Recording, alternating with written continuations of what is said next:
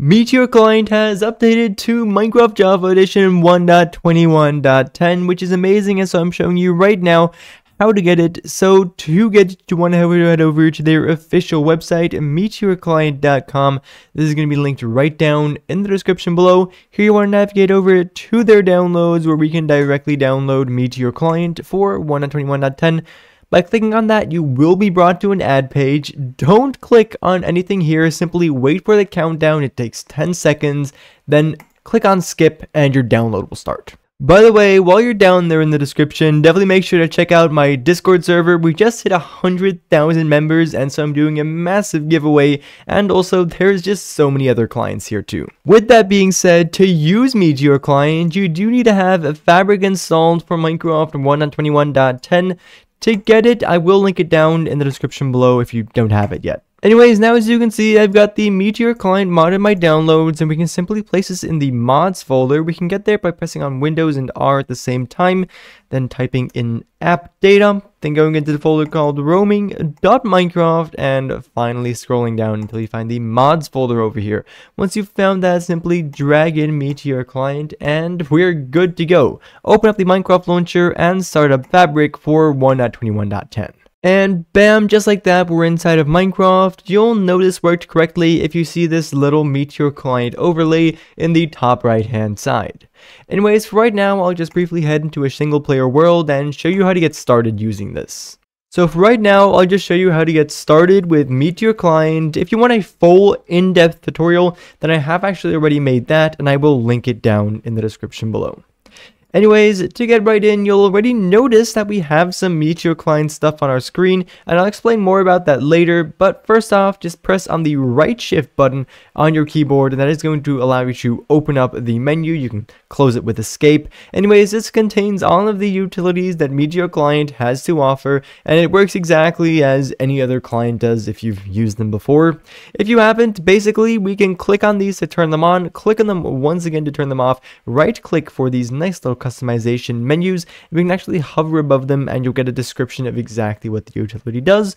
Really useful, and that's like 80% of the client. It's literally that easy to use. Of course, there is a lot here, so definitely take your time checking out everything.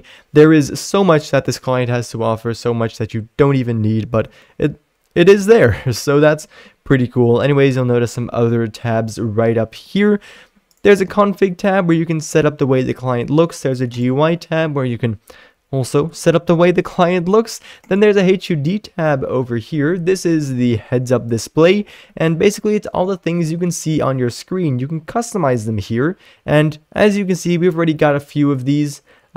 Just some general information and an array list. This displays all active utilities. If you want to edit that, simply click on the edit button right over here, right click anywhere on your screen, and then we've got a list of modules that we can add. Maybe I want an active, actually I already got the active modules display, but now I've got two of them, and that's pretty cool. I want to leave it at that, or actually I want to delete this. I don't know. Sure. Then I'll press on escape, and that's done. We can also just deactivate it completely if you like, and now it's gone. Anyways, continuing, we've got this friends menu over here where you can add Meteor Client specific friends. They have some other uses too. For example, if you've got a kill aura enabled, then you can set it to not target people who are in your friends list.